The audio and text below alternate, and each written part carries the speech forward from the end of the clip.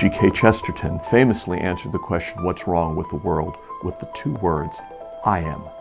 Because sin runs through every human heart. That's what's wrong with the world. How do we fix the world? We fix it beginning with the cross of Jesus Christ, by becoming new people through Jesus Christ. And how should we live? We should live in such a way that whatever we do, whatever we say, increasingly comes under the lordship of Christ, which includes taking care of the world and making it a better place for human habitation. Isaiah 45 said, God did not create this world to be a waste, but to be lived in, to be inhabited.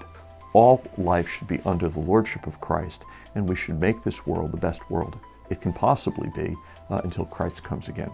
What's wrong with the world? The environmentalist answer is invariably, one way or another, that humans are what's wrong with the world.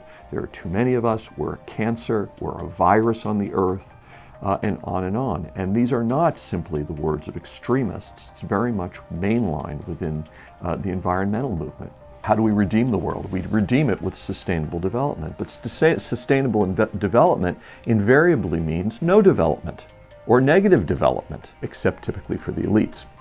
There are upwards of 6 billion people in the world. I've heard numbers as low as 250 million is the maximum carrying capacity for Earth. We need to get the numbers down.